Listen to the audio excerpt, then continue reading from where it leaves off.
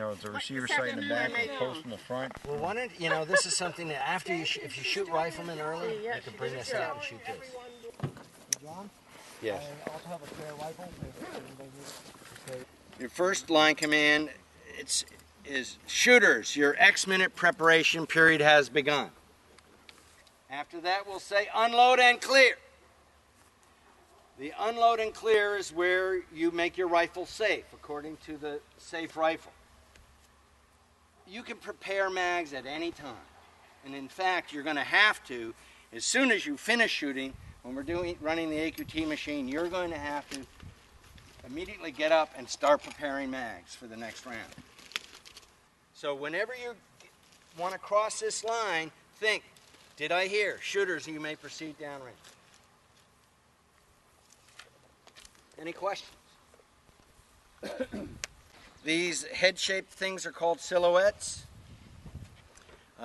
They are to mimic a soldier on the ridge of a hill in prone position, where just his shoulders and head would come up.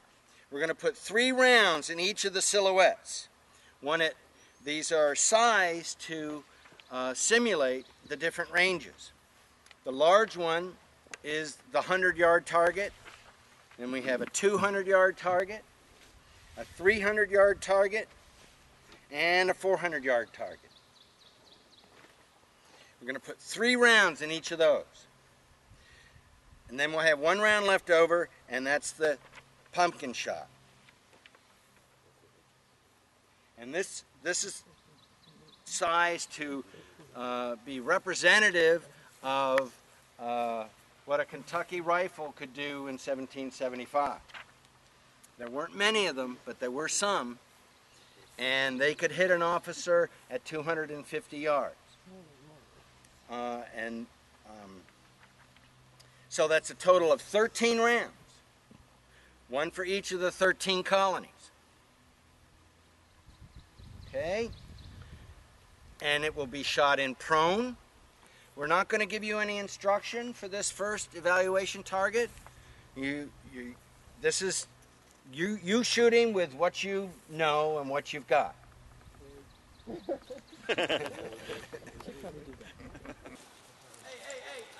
your targets in the center.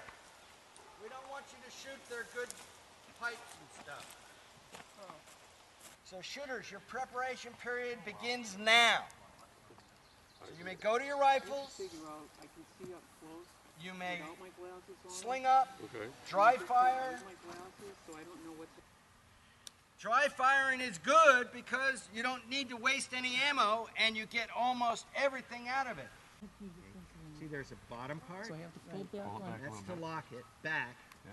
You see the top part up here? Shooters, your preparation period has ended with 13 rounds. Load! Okay, don't worry about it. Don't worry about it. Don't worry about a thing. Oh, I'm not worried. I'm Okay. just... All right, let's sit right here and practice. Okay. You're not even going to fire the gun this time, all right? That's fine. Okay. I don't care. I want you to pull this back. Yep. When you're pulling this Is back, the line ready? you're pulling this back as well. Ready on the right? The bottom, like that. Now let go. Ready on the left. There you go, just like that.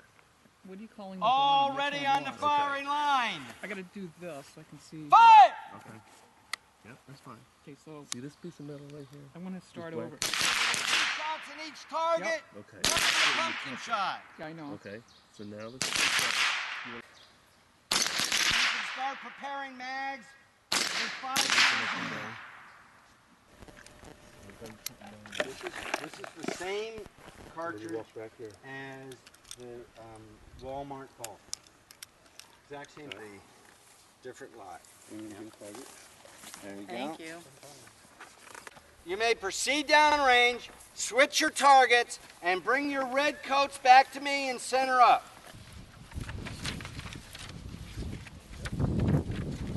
So how many have all 3 shots in the 100-yard target? That's 2. We're going to start on the upper left. We're going to work our way around. Actually, we're going to start in the center, excuse me. This is the hasty now, and if you turn around and face me, you can see how the hasty basically just comes around his arm It's not wrapped around it. It's not up in this area here. It's this. It's just like that, and that's what we call the hasty sling. Your support hand is relaxed and supporting this, what we call on the lifeline. Your support elbow should be directly under the rifle. If you start to see the same thing,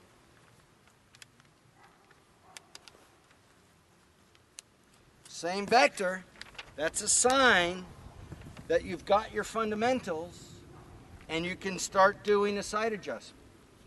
There are 6 steps to firing the shot. I'll read them off to you and then we'll go back over them. The first is sight alignment. This equals cheek weld. And 6 is follow through. We're dry firing. Okay? We want you to rack your bolts. And we want you to actually pull the trigger each time. Now I want you to close your eyes. Breathe in.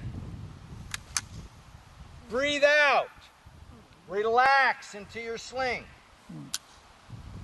Open your eyes. Are you on it? Nope. Now, remember when I said once you get your MPOA, what do? Keep it. You trust your MPOA and you fire the whole clip. 1 breath per shot. Well, that's what we're going to do now. That 1 breath per shot is called the rifleman's cadence. In, out, relax, out, in, out, relax, out, relax, fire. Remember to keep it up, up here. Oh, yeah. You want the butt of your rifle up higher than you had before. That's going to make a difference.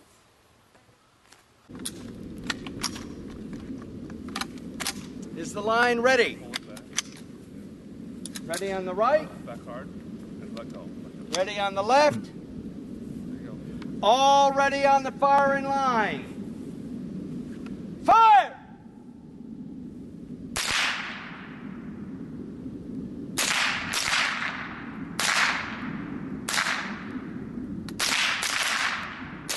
But before we get to April 19th, we have to understand that what had happened before.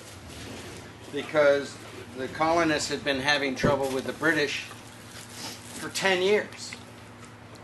At this point, by the time of April 19th, 1775, the Boston Massacre had already happened, the Boston Tea Party had happened, the Stamp Act had happened, and 3 powder alarms had happened. So the first powder alarm was a complete success. The second powder alarm, guess where that was going to be? Portsmouth. It wasn't called New Hampshire there, but it was Portsmouth. And but Paul Revere and Dr. Warren got wind of it, and Paul Revere was up there about 3 or 4 days ahead of time, warning the people in Portsmouth that the British were going to intend to take their powder and ball, which was located out at Fort William and Mary.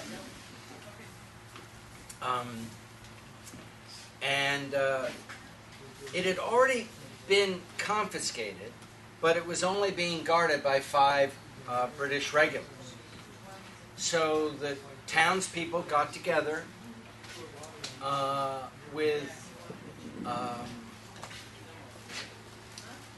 some warning, and they rowed out to the island. It was an island at that point. There was no road connecting it. And so 40 or 50 colonists showed up and all around the fort, and the British guys knew they were in trouble. But they couldn't surrender or they'd get in trouble. So they fired an obligatory shot over the heads of the colonists. The colonists fired back, and the British threw out the keys.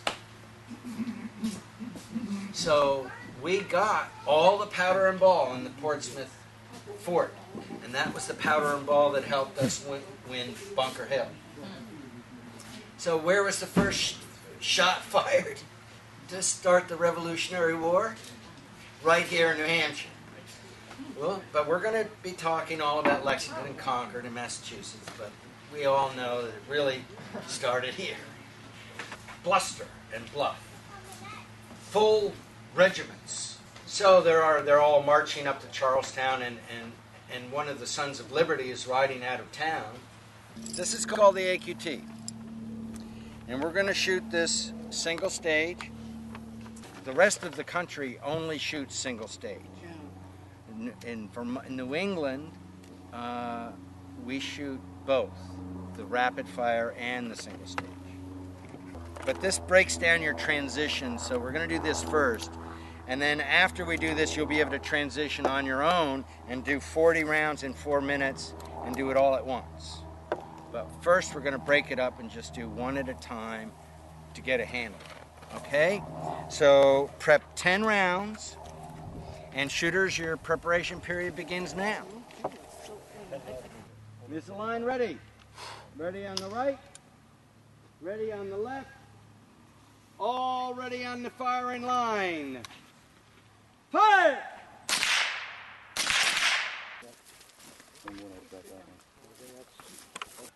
All ready on the firing line. Fire!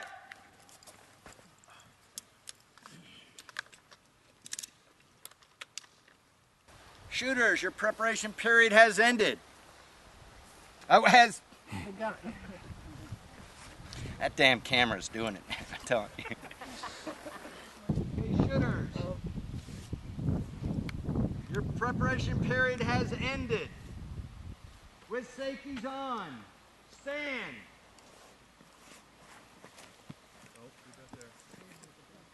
Now notice what Glenn is doing here.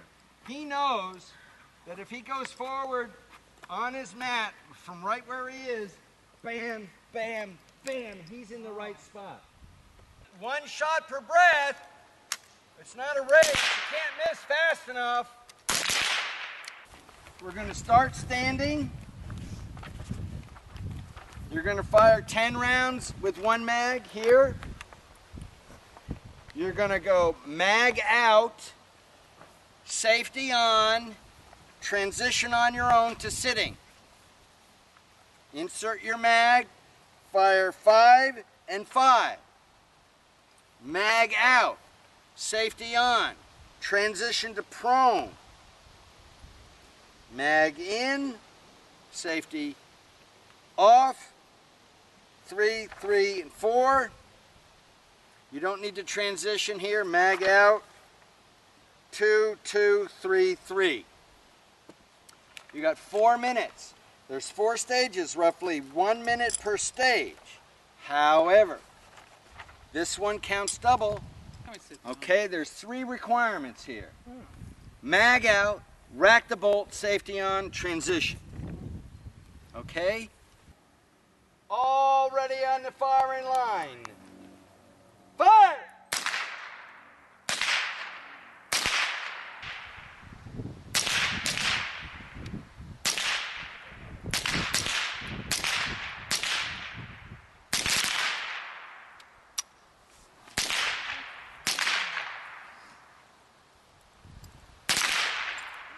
Time!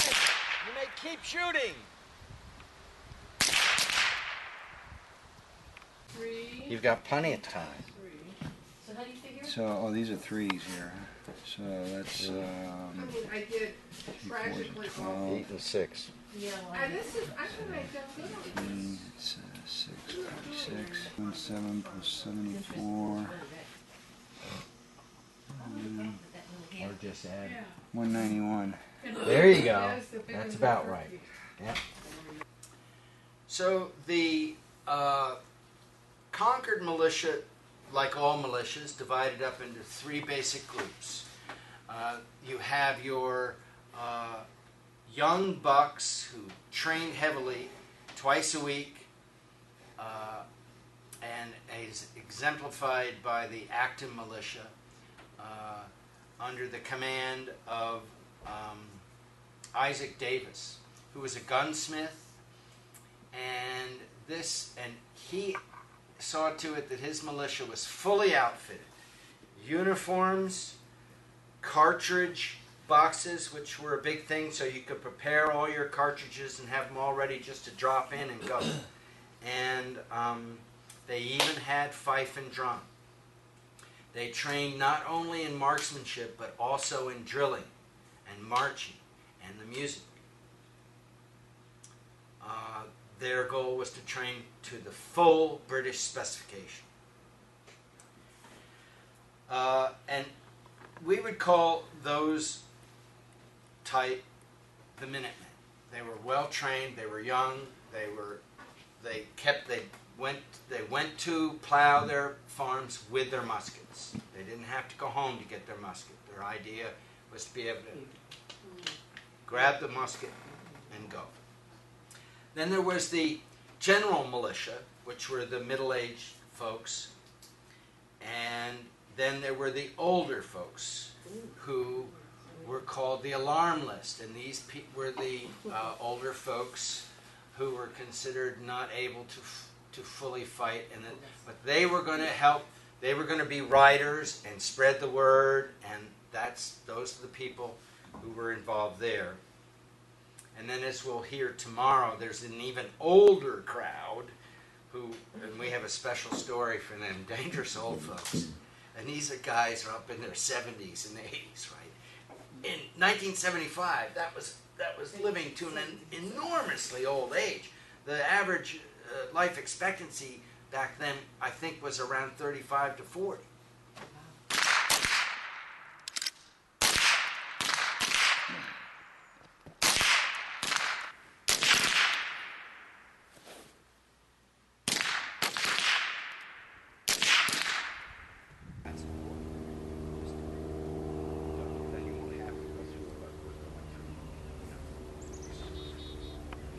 If you take our advice, you will be a better shooter. I can virtually guarantee it. Rule number 1, always keep the muzzle in a safe direction.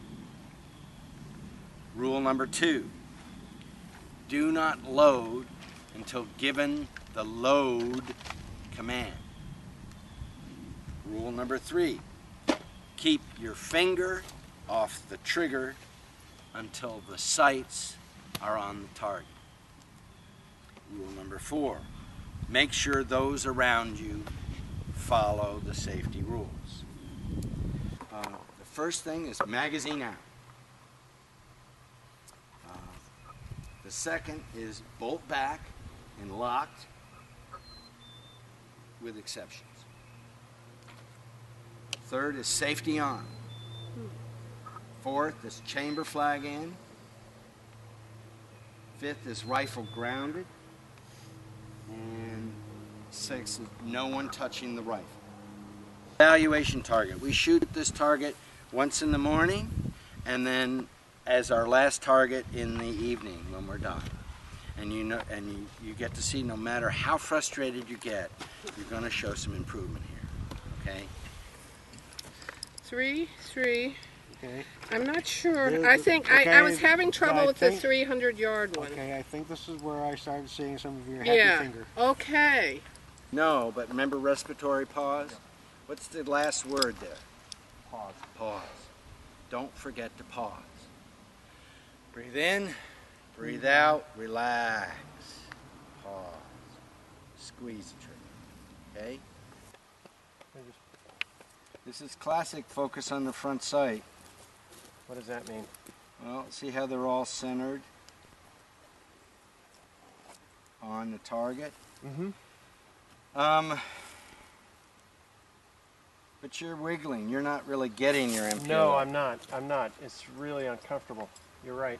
Okay. It's just so, bones. but your body will complain at first because we're asking it to do an unnatural thing. Yeah. And you just have to flow with it and do the repetitions. Eventually, your body, you're gonna slap your body, and it's gonna go fall into line. So now what we're going to teach here is inches, minutes, and clicks. And this is it's a three-step conversion process to get you from inches on paper to clicks on your sighting device through the universal constant of what we call minutes of angle. So if you want to adjust your sights in terms of degrees, that's too large an adjustment. So we divide each degree into 60 minutes. Not 60 minutes on a clock, but 60 minutes of angle. MOA. So now, and we're only shooting for 4 MOA. That's what Appleseed does. So, now if you come away with only 2 things in your memory, these are what you need to come away with in this discussion. First is 1 MOA is 1 inch per 100 yards. So at 100 yards, 1 MOA is 1 inch. At 200 yards, it's 2 inches. 4. 4. 4 by 4. That's all you need. If you can get all your shots in a 1 inch square, you're shooting rifleman accuracy. That's all you need to do. Yeah. First of all, you need a tight group. Right. That's your goal at this point, just to get a group anywhere. Okay. You're not worried about where. Is this a group, these 3? These 3 are a group. That's a really good improvement. And Rifleman Cadence helped you, Yeah. didn't it? Because you didn't have time to move your cheek. Yeah, he was watching me. The big difference in standing is that the stock goes higher than it normally does. Where does it normally go? Put it down normally and bend over to it. Put it down normally and go like this. No. Pin down normally and now put your head down on the stock. You don't want to shoot like that. That's wrong. See, you want to bring it up and shoot erect, not bent over. Okay? That's the big difference. Then the other thing is chicken wing. You're moving. You have your elbow out, and it creates a pocket that you can put this on top of. And most of these rifles, look at the point that he has to stick into his. It's no fun. Nasty. Why the manufacturers build these? Stop building them this way. We want nice smooth butts here, okay? Is the line ready? Ready on the right, ready on the left, all ready on the firing line. Fire!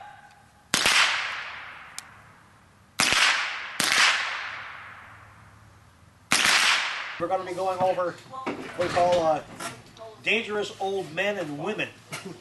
And we're going to start off this story with a gentleman whose name is Samuel Whittemore.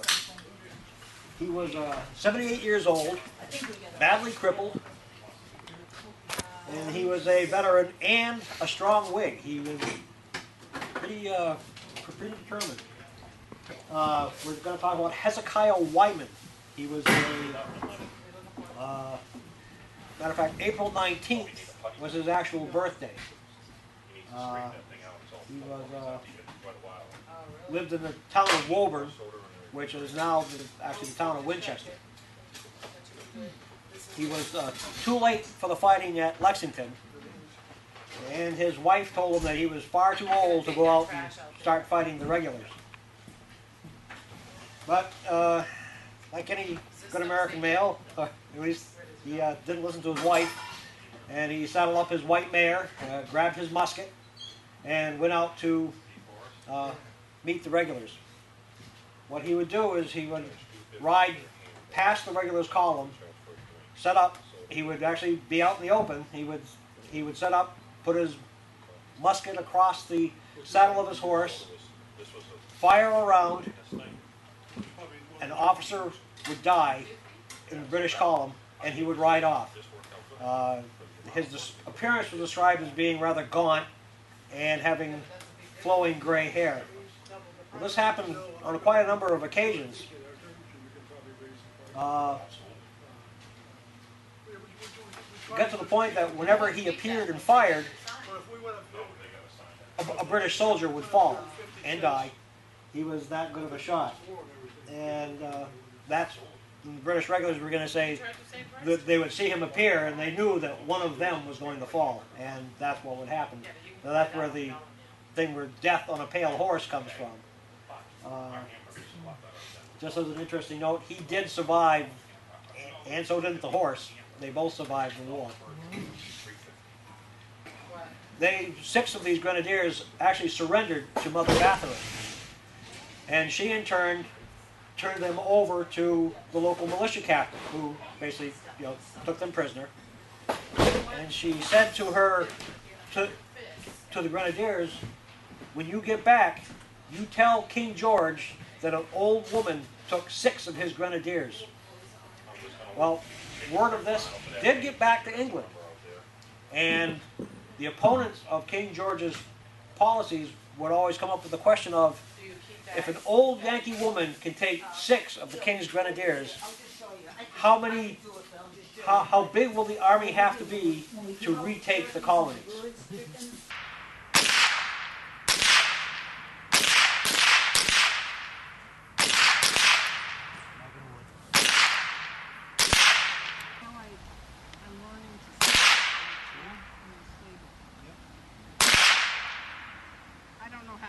Even though you get 5 minutes, we remind you that a rifleman fires every shot in rapid fire, in the rifleman's cadence.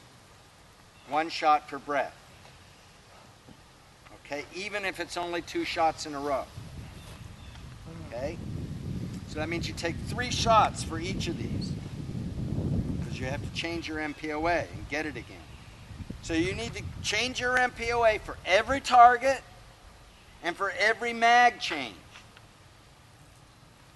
That means if you change your MPOA, you have to test for your MPOA. Get your MPOA, relax. Close your eyes. Breathe in, breathe out. Relax. Open your eyes. Are you on it? If not, move your hips, get on it, and then test it again.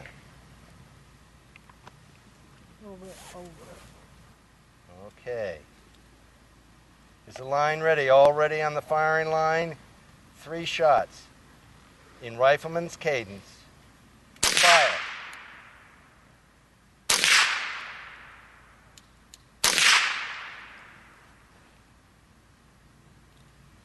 Okay. Tight group. We're real close. Yeah. With 40 rounds. Load. Eyes in the ears. Good thinking.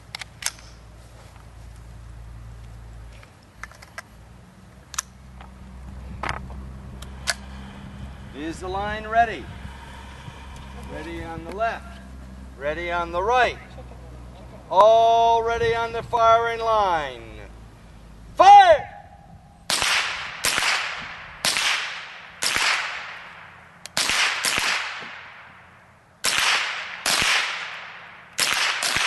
Look at that happy thing. Let me see if you can hold it back.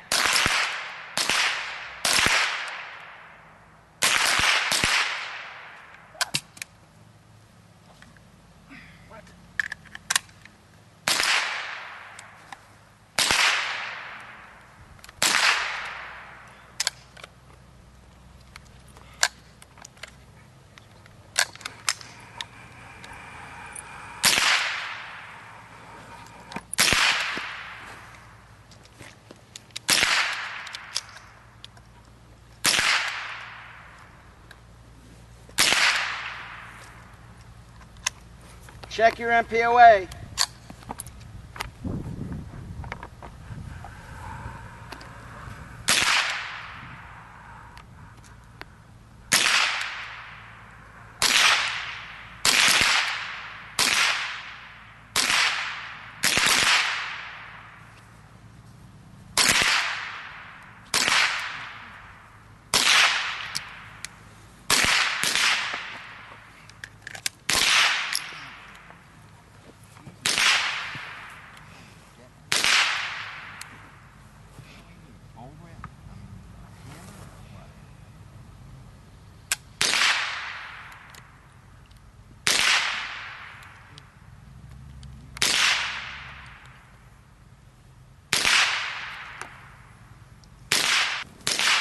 Start over at the other end.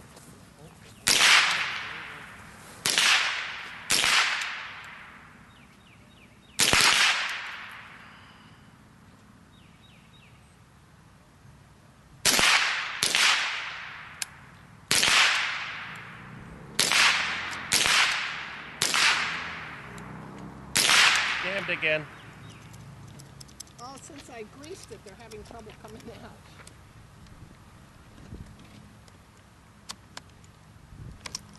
Three or four shots. Ready Yes, to go I and saw try. you in perfect, and you were getting your extra breath in on the rifleman cadence, on the first one, Yeah.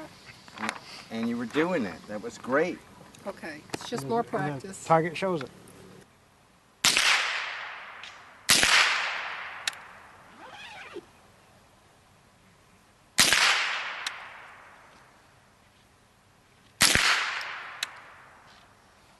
So how many got the 100? 2.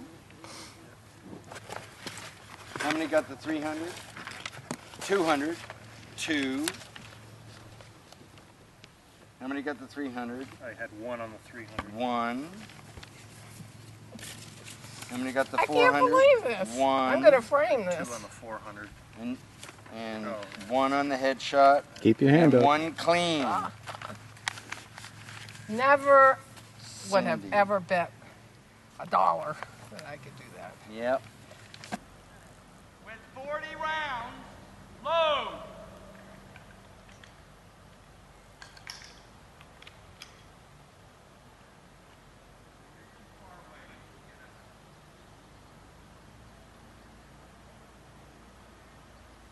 Is the line ready? Ready on the right.